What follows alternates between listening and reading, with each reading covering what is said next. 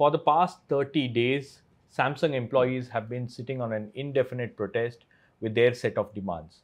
And now the protest has escalated. To talk about this, I have with me Justice K. Chandru. Before I go across to him, here is a quick reminder. News Minute Tamil and News Laundry, we are a complete ad-free platform. We are not dependent on any government ads from political parties or corporates. We are completely dependent on you. So if you like our work and if you want us to continue this, do support the News Minute and News Laundry, become a paid subscriber and support independent journalism. Sir, thank you so much for talking to us. What is your take on the Tamil Nadu government handling the Samsung employees' protest? The issue can't be seen only in the context of Samsung workers alone. One has to see for the last 6 decades the labour policy of the state government, especially in Tamil Nadu. And unless you go through that, it is something like a blueprint of what happened earlier. There is a definite shift in the Dravidian parties in their approach to labour. For the first time in 1967, when the DMK won again, defeating the Congress, one of the election platform was the anti-labour policy of the Congress. So at that time, the DMK did not have a trade union wing of their own, and when Annadurai formed the government, they were totally, I would say, not having any definite stand on the issue. I remember in 1968 when pen factory workers, Shell Park pen factory workers in Red Hills, they were in a stay-in strike for their demands. Then the management called for a police. Then local police were told not to interfere in the industrial dispute. It's purely between management and the workers. This was the stand of the government. That was a DMK government at that time. Yeah. Another was the chief minister. Okay. Then the company went to the High Court and it was heard by a judge, Justice Krishnamurthy. Before the High Court, the public prosecutor told the court that this is purely an industrial dispute. Our police will not go. Then the Madras High Court ruled that when workers are protesting outside is okay. They are protesting inside the factory compound which belong to the management. Beyond the working hours, they can't stay. It's amount to encroachment. Therefore, remove them. So the first anti-worker order came from the High Court. At that time, the strong statement made by Annadurai government was they will not send police to interfere in an industrial dispute. This was the first tone. I remember the second incident in the same year in 1968. There were 2 other incidents. First incident was Kilgarmani, when 44 scheduled caste workers were burned to death. The demand was for 25 paise increase per day wage. Even to deny that, the landowners formed an association and tried to set fire. Then the police were strictly given orders that they shall not take sides on this issue, even though there were demand from Congress that the police are taking sides. There were 2 reasons. One was in the 67 anti-Congress platform, CPM was a strong ally to the DMK and there were 17 MLAs elected at that time. There was a very strong force. So in the assembly, Annadurai told the leader that whatever that you think I should do, because this is something which can never be allowed, this kind of a burning, 44 persons have burnt dead. So at the request of the CPM for the East Thanjavur, Agriculture Fair Wages Commission was appointed under the presidency of one retired judge of the High Court, Ganapathy Appillai Commission, which recommended separate fair wage for the Eastern Thanjavur. Okay. So the East Thanjavur labourers are getting more wage. So if you see in 1968, the policy was definitely not to take a stand on this, and it left the issue to be resolved. And the shift came after Annadurai's demise when Kalaignar took over. Two definite shift was to start their own labour wing. That is how the LPF was formed. DMK's LPF. Second was not to be just neutral, try to actively intervene possible. And wherever they have a union, take a side, and that union will help to resolve the issue. So this is something you will find a series of issues starting from Simpson, avant-garde police firing, harbor firing. So the shift was felt very acute in 1971. In the parliament, the DMK opposed the introduction of Maintenance of Internal Security Act, MISA. But nevertheless, MISA they supported in the saying that we will not use against political leaders. But 1971, when with the Congress they came to power for the second time with a brutal majority, first thing they invoked MISA was against the trade union leaders of Madras. Chintan, Kuchailar, Haribhat, Parameswaran, all of them were put under MISA. So the question was asked how MISA can be used against trade union leaders, an act which authorizes detention without trial. So this is how slowly the process was shifting towards a management stand. So they were trying to say that CITU is creating unemployment, CITU is using closure, because CITU was born in 1971. So CITU was emerging as one of the leading force in the. So this was probably, in fact, I was one of the. I myself suffered in MRF, and there was 100-day strike. The strike was banned. Then 144 imposed in Tiruvithur that nobody should enter the.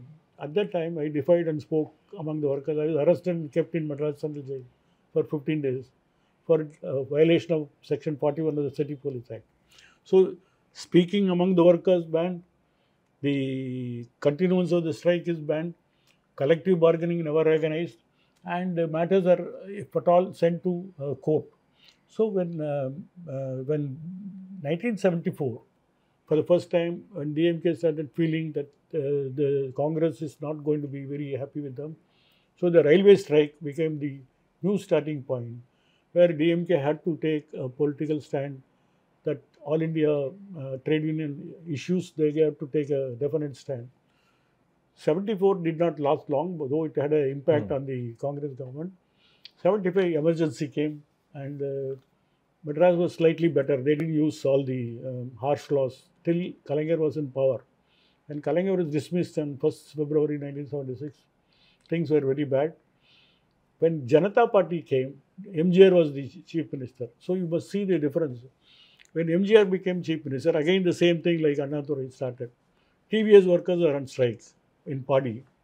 Then they were trying to bring Gundas from outside to attack the workers who formed the union. When this came to light, MGR was speaking in a meeting of sugar technologists in 1978.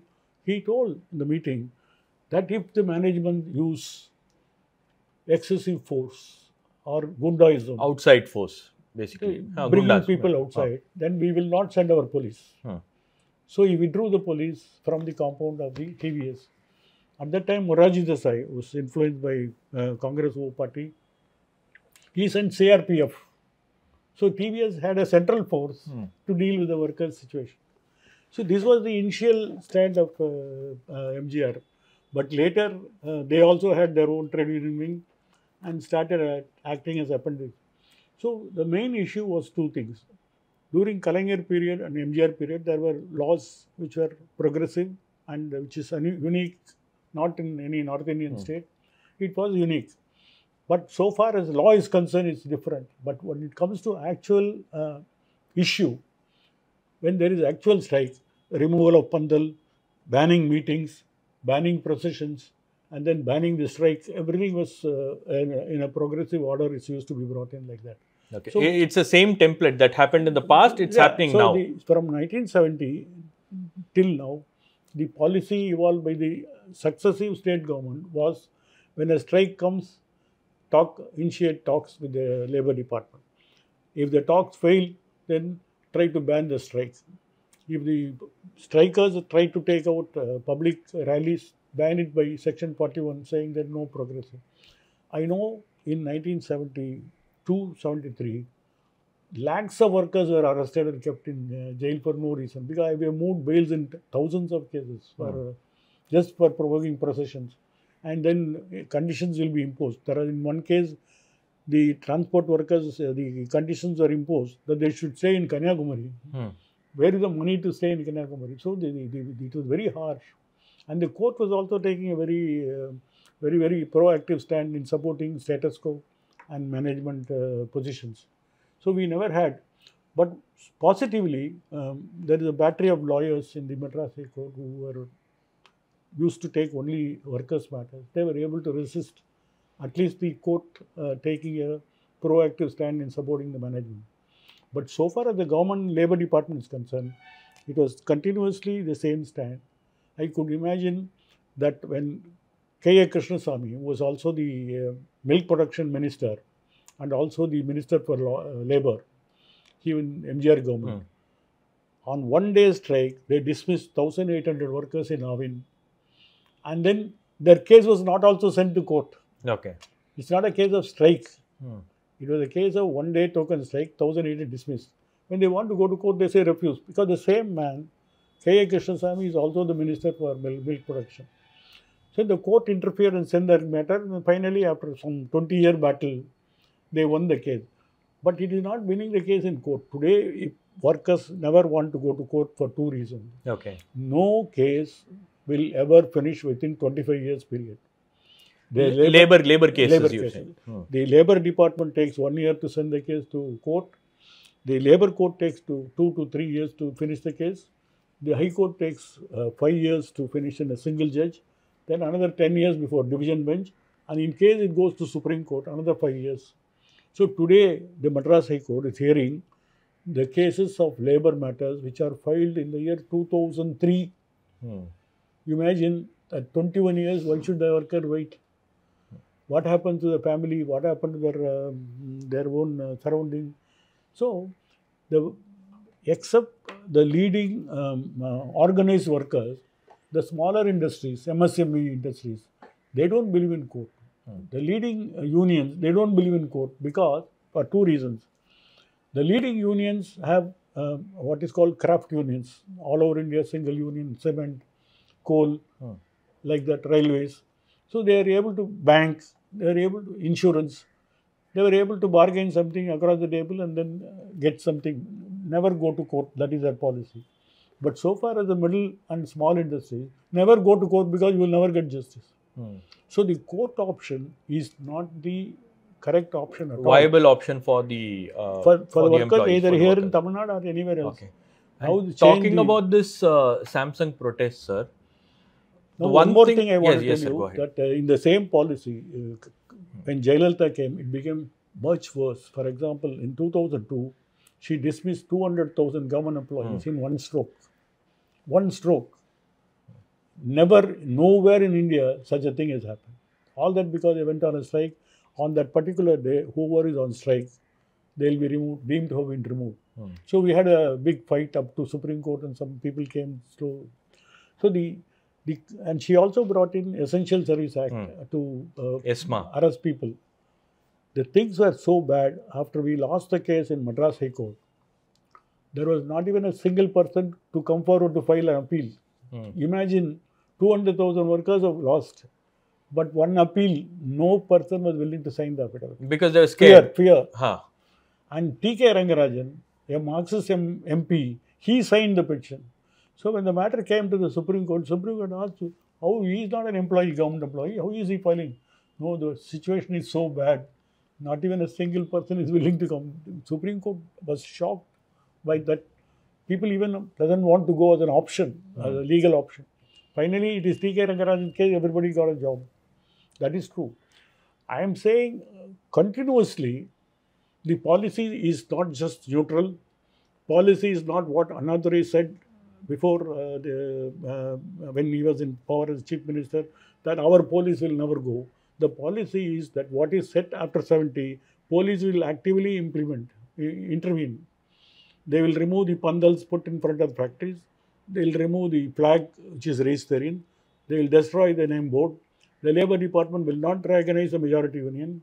And then the registration of union will become so difficult that fundamental right to form a union will be very bad. This is the first situation. Second situation came due to the liberalization and foreign investment, globalization. I do not know. The poor people were deprived of their land. For example, in Sriperumbudur, on the Sipcot acquirement, on the Green Airport, 23 villages were removed. People have become stateless person. Parandur. The amount fixed for compensation was 400 rupees per cent. The subcourt gave 4,000 rupees. Government came on appeal. So I have disposed of some 500 cases on the same issue. I have asked the government one question, that when you take 4,000 rupees for which you have filed appeal, you are selling it to all the foreign companies, Korean companies, to 40,000 rupees per acre. What is the justification? That you make the people here unemployed, landless, no compensation, no rehabilitation, and then the lands are gone. Now, how do you justify this? And there is one issue. Second issue was that the foreign companies have been given some kind of an assurance that the labor laws will not be applied. No, that's what I wanted to ask you. In one case, in the glass factory in Sriperumbudur, they themselves told the labor commissioner, we were told that they will not have a union. I said, whoever gave this to them? And there are two cases came to the Madras High Court. The management doesn't want a union flag in front of their factory in Ranipet. That case came to the Madras High Court. So one question in Dow Chemicals, when the Dow Chemicals filed a suit before me, asking the workers not to agitate, that Dow Chemical was the successor of Union Carbide. I refused to grant interim order. In my order, I also wrote that let not these foreign companies think that the Indian labor laws do not apply to them. It applies to them as much as it applies to any other Indian companies. Let not the government think there is no law for them. They have been exempted. It is not a lawless situation, but it's a situation where completely issues are governed and nobody gets exempted from these laws. Okay. It is in my order. So in this case, even in Samsung's case, what the company says is that they can have an union, but it should be an internal union. It should be a workers' committee. It can't be a Samsung India employees union. This is the standard union, the standard argument brought in by Simpson, TVS, several other companies in the 70s, that internal leadership. So when the central government set up workers' education scheme, where they used to teach the workers on the industrial relations, one of the lessons was how to develop local leadership, how to avoid outsiders. So our argument was, in 1925 and 26, when the Trade Union Act was enacted, just before that, the Binney Company, the Buckingham Carnatic Mills, they went to the civil court and got 2,000 pounds compensation from the trade union, and then excommunicated the trade union leader. In that background, when the Trade Union Act was enacted, it provided for outside leadership. Because most of the leaders who are trade union leaders were originally once upon a leader victimized by the management. And therefore, today the Trade Union Act provides for 10% outside leadership. And it has proved to be very salutary because... very effective it is. Salutary because otherwise trade union movement would not have grown at all. They would have killed everybody. In that sense, it needs a complicated issue like bonus, workload, or work norms, or DNS allowance, cost of price index. You need to have understanding that the ordinary worker who is holding spanner and screwdriver, he may not be able to know this. An ITA person or a polytechnic diploma holder, he may not know the nuances of law. He needs guidance. And therefore, world over, outside leadership is something which is always granted, never accepted. The only outside leaders are prohibited was if there is a minister in the cabinet, he cannot be a union leader. But contrary to that, during ADMK period, the minister Jakayan was the leader of the ADMK State Transport Union. Okay. So though there is a legal prohibition, but never this was questioned. So if a foreign company comes as internal leadership, what is the internal leadership? The Industrial Disputes Act provides two contingencies. Work committee. Suppose floor level differences, it can be solved by the workers. There is a floor level leadership.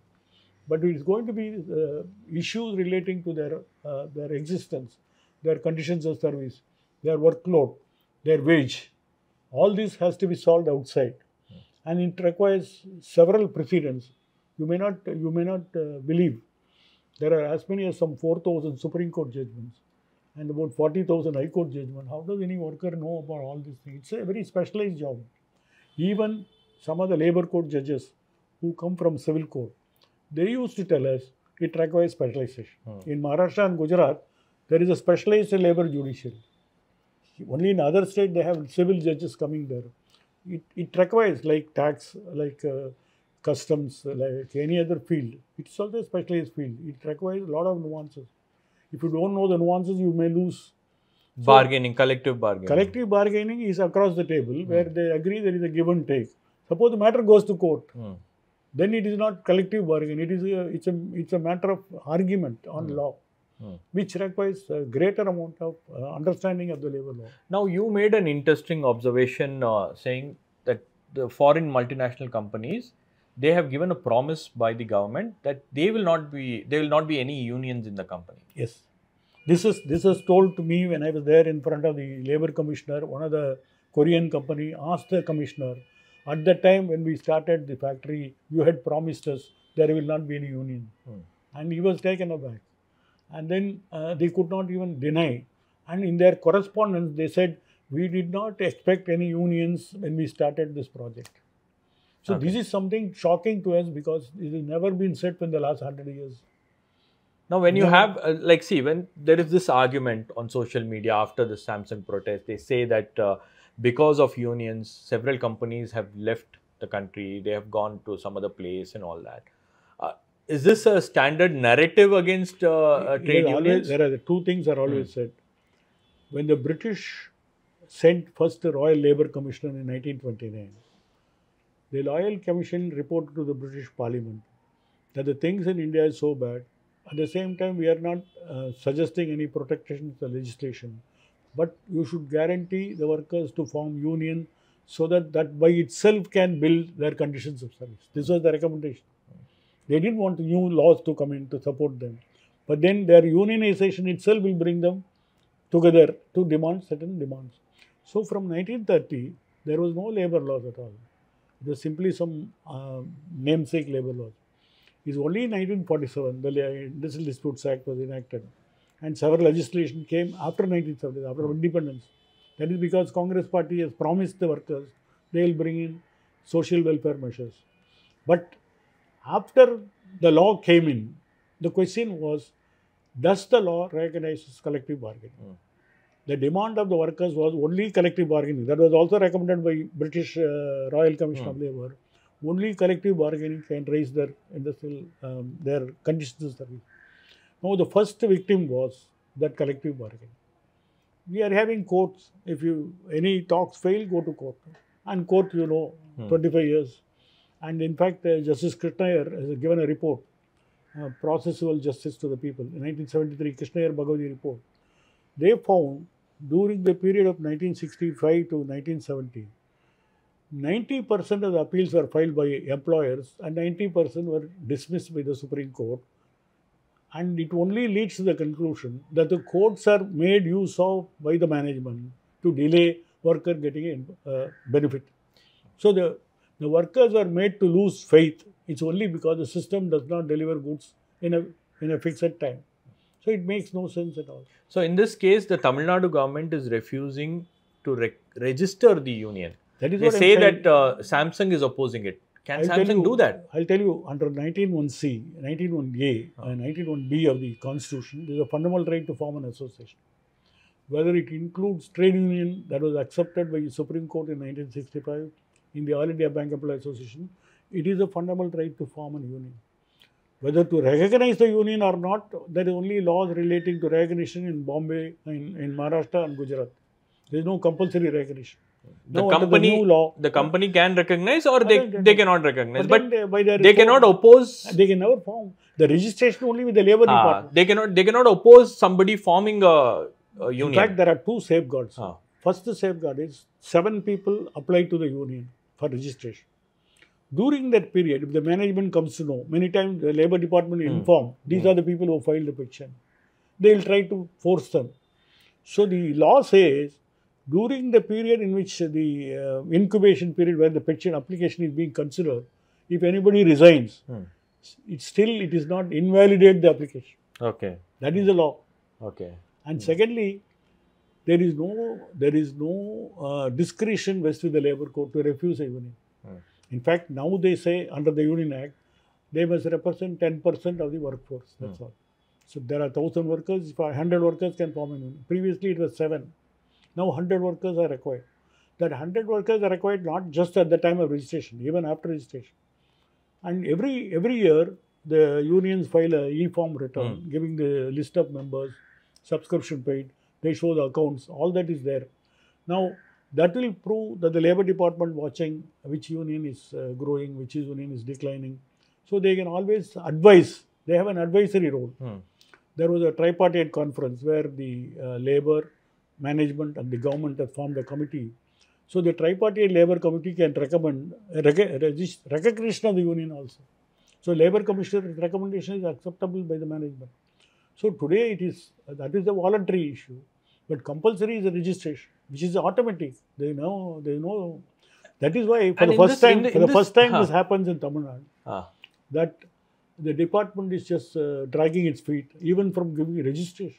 Well, why are they doing it? That is why I am saying there may be an unwritten understanding, which I have been saying for the last 40 years. They must have promised them several things which is not on writing. The government must have promised Samsung that there won't be any union. We will protect you without a union. I have seen some of the Korean companies saying no union. But the lie which people now say, that Samsung National Workers Union in Korea is one of the strongest unions. So in their own mother country, they can have a union.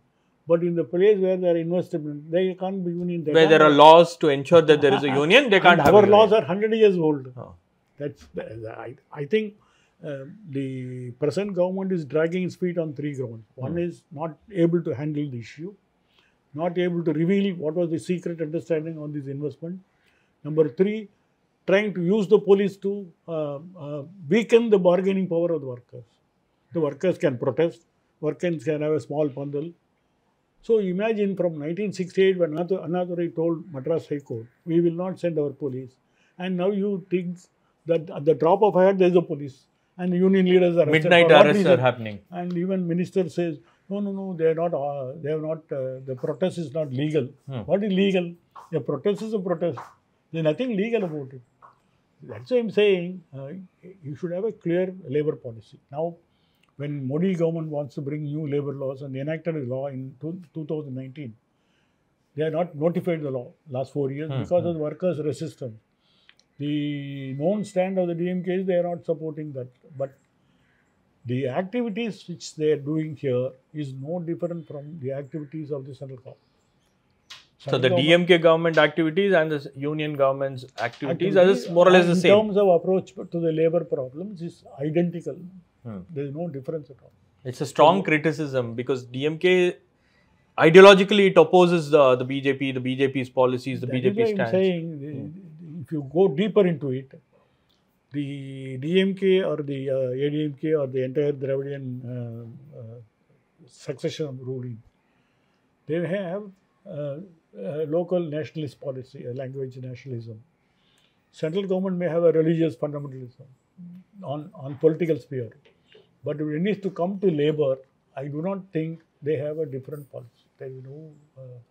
I have been a union leader, I have been a labour lawyer, I have been a senior labour lawyer, and during my tenure of 7 years, I have maximum number of labour matters were dealt with by me. So in my experience, I can say that the governments do not have a very well-laid labour policy and how to deal with the labour. So the first question is, do you recognize collective bargaining? Number 1, collective bargaining means workers' right to bargain with the management without any state interference.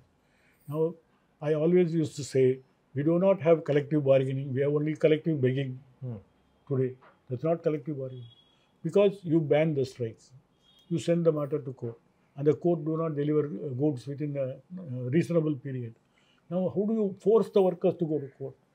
And then start saying, no, we are always supporting, we are giving this, we have that board, this board, that board. These are all welfare measures.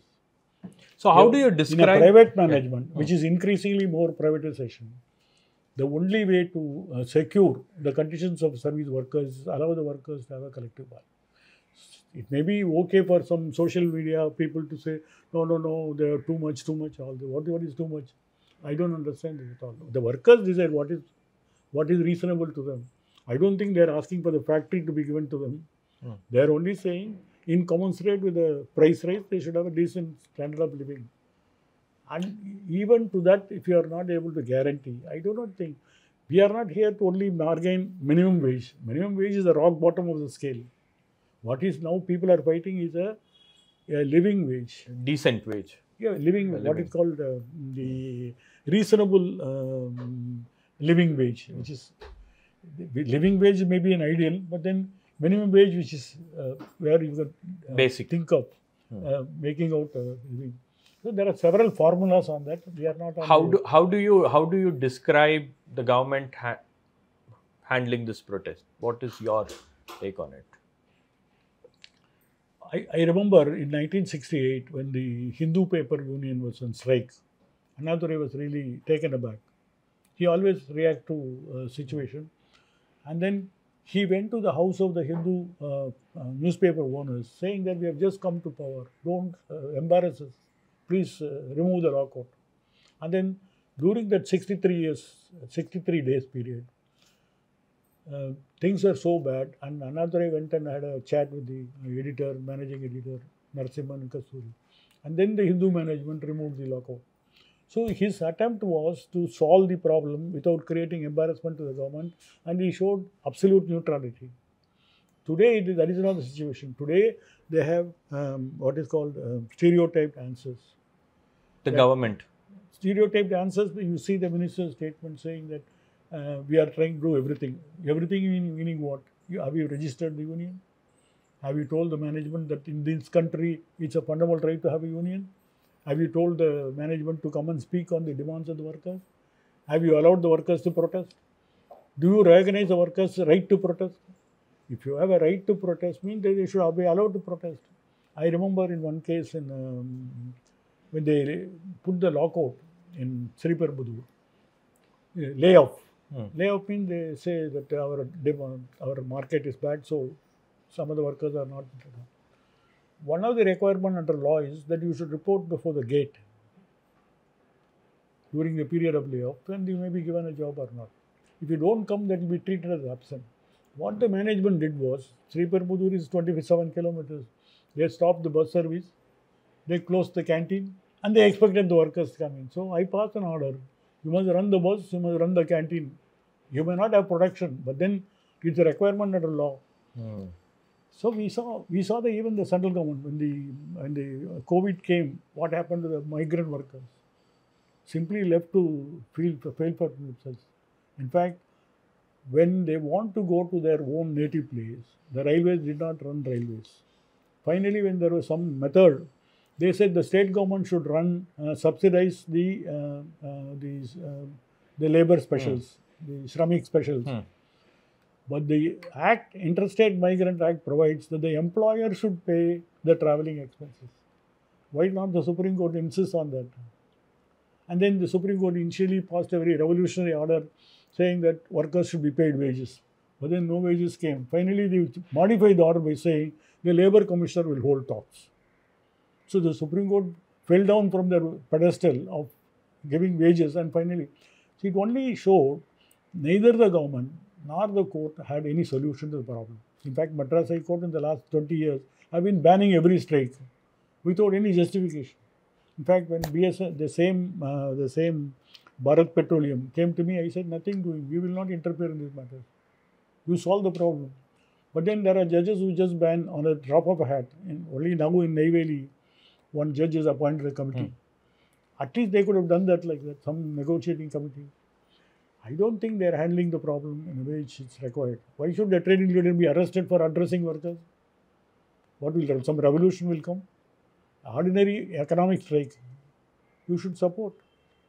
Right, sir. Thank you so much for talking to us and putting things in perspective, both legally as well as from a labor point of view. I was really disappointed with the minister's statement justifying their actions. Police have no role in any industrial dispute unless it goes beyond violent, where you got to protect property or the personal security, but not otherwise. Right. Near the drop of hat, you send a police. And already the police are under the payroll of the management. So even without their asking, they'll remove the pandal, they'll remove the strike. It's very sad. Right, sir. Thank you, sir. Thank you, sir.